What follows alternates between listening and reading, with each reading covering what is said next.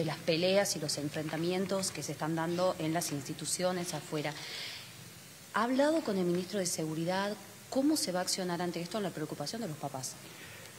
Bueno, yo lo que creo que los papás, al margen de preocuparse, tienen que empezar a ocuparse de los hijos. Yo lo que creo que la primera educación empieza en casa, por lo menos esto lo hemos vivido nosotros, lo han vivido ustedes. Yo lo que creo que los que ya peinamos algunas canas sabemos que nuestros padres, evidentemente, los que nos cuidaban, nos exigían y nos enseñaban. Cuando teníamos problemas en las instituciones educativas, no hay duda que nos llamaban la atención no solo los docentes, sino cuando volvía a la casa nuestros padres también.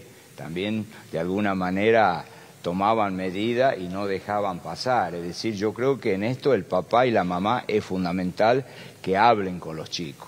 Luego también los establecimientos educativos también tienen que hablar con los chicos y de alguna manera tener un mayor, no sé si el término es control, pero sí un acercamiento con cada uno de ellos, porque realmente hay muchos chicos que no solo van a estudiar a los colegios, sino que hay chicos que también tienen problemas y dificultades en sus hogares, es decir, que por ahí van un poco rebelde o predispuesto a buscar algún tipo de conflicto. Lo que sí nosotros como gobierno de la provincia vamos a primero invitar a los padres que más que preocuparse, que se ocupen de los chicos. Preferimos ver un padre ocupado de los chicos y no un padre llorando luego porque pasan cosas que nosotros no queremos que pasen y que ya pasaron en Tucumán.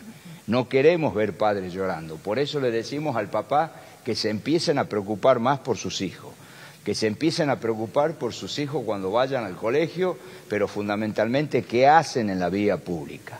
Y ya cuando empezamos a hablar de la vía pública, ya es responsabilidad también del gobierno de la provincia. Nosotros hemos dado instrucciones a la policía de Tucumán que actúe.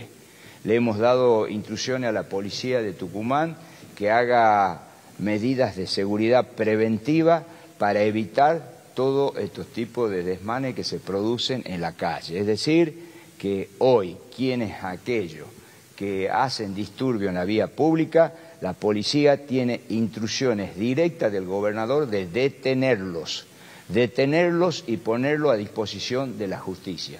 Y la justicia sabrá qué tiene que hacerlo. Pero son menores de edad, gobernador. Lo vamos a detener igual, y lo vamos a llevar a un determinado lugar hasta tanto la justicia pueda expedirse. Y esos lugares van a ser comisaría, alguna alcaldía, y a algunos también le vamos a habilitar algunos pabellones en Villa Urquiza. ¿Cuál será el marco? Es decir, que los chicos de acá en más tienen que saber que la policía lo va a detener y lo va a llevar.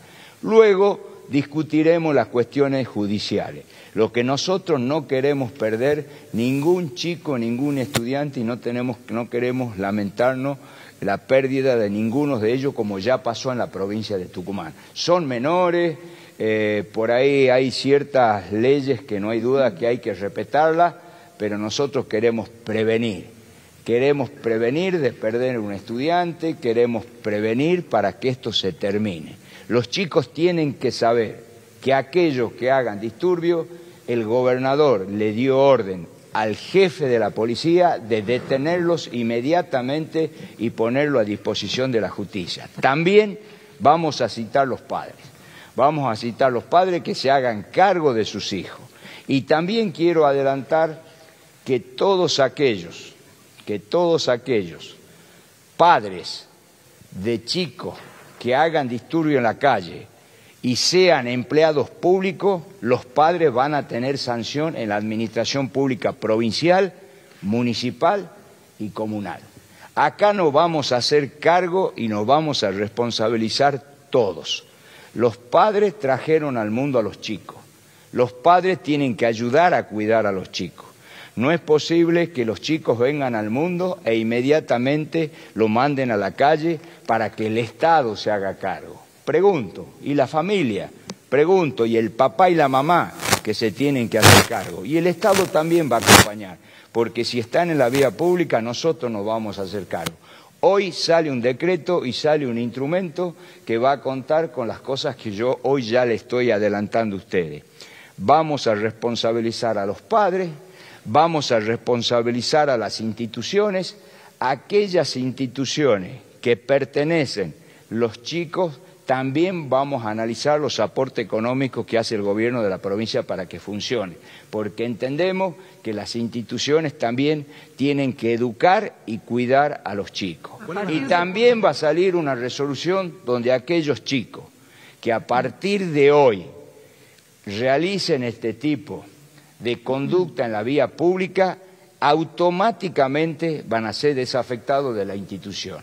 Es decir, se le va a dar de baja de la institución a la cual pertenece. Y eso por indicaciones de un decreto del gobernador de la provincia. Y no solo eso, se le va a dar de baja y durante este año no se lo va a admitir en ningún colegio. O sea que estamos tratando de salvar vidas, porque acá ya no se trata de pelea, se trata de salvar vidas. Ya hemos vivido episodios en la provincia de Tucumán que no queremos repetir. Es decir, vamos a actuar con toda la dureza y la contundencia. Y el único objetivo es salvar vidas de esos chicos, de esas criaturas, de esos jóvenes que muchos saben lo que están haciendo.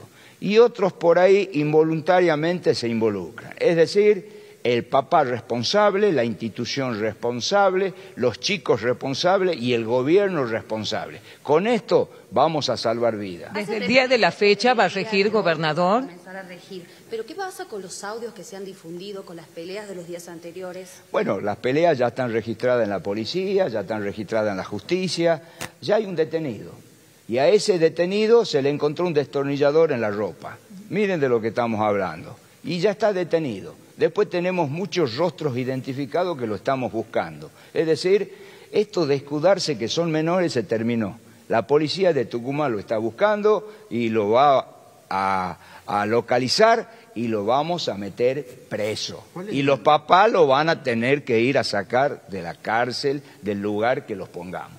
Se terminó la flexibilidad porque, repito, queremos salvar vidas, no queremos que esto vaya a mayores. ¿Va a regir desde el día de la fecha, gobernador? Desde hoy estoy firmando el decreto que estoy haciendo referencia. ¿Puede efectivamente detener a un menor de edad? Sí, lo vamos a detener. ¿Cuál es el marco normativo, es decir, la argumentación jurídica para detener adolescentes? Y por otro lado, ¿cuál va a ser la sanción para padres y madres específicamente? Bueno, primero, para detener a los chicos va a haber un decreto del gobernador de la provincia, bien fundamentado, que tiene que ver fundamentalmente con delitos en la vía pública y para evitar que tengamos que lamentar una víctima. Porque los videos que han circulado y que muchos de ustedes los tienen y lo hicieron circular, saben de la gravedad que estamos hablando. Hemos estado a un paso de lamentar víctimas. Entonces, este gobernador, como autoridad máxima de la provincia, va a implementar un decreto que va a autorizar a la policía de Tucumán a detenerlo.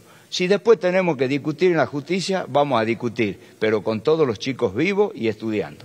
¿Por cuánto tiempo se los detendría? Es decir, ¿cómo se instrumentaría esa detención? Nosotros lo vamos a detener y lo vamos a poner a disposición de la justicia. Ya la justicia es la que decide eso. ¿Y se va a avanzar en algún tipo de proyecto de ley para penalizar este tipo de acciones? Digo, en la legislatura. Bueno, sí, yo creo que es un tema que la legislatura ya tendría que también intervenir. Escuché a algunos legisladores que están hablando de bajar la imputabilidad. Yo creo que también a nivel nacional este tema se está instalando. ¿Cuántos años cree usted? No tengo idea. Yo todavía, yo estoy muy preocupado por lo que está pasando hoy, por lo que pasó ayer, por lo que pasó antes de ayer y no quiero que siga sucediendo. Ahora, ¿Va a apoyar esta iniciativa? Sí, por supuesto, hay que bajar la imputabilidad porque yo creo que hoy si nosotros vemos, ustedes mismos me dicen, ¿podemos detener un menor? Y yo diría, antes que se maten, sí, lo podemos detener. Y luego después seguramente se va a judicializar y en la justicia lo discutiremos. Gobernador, cambiando lo de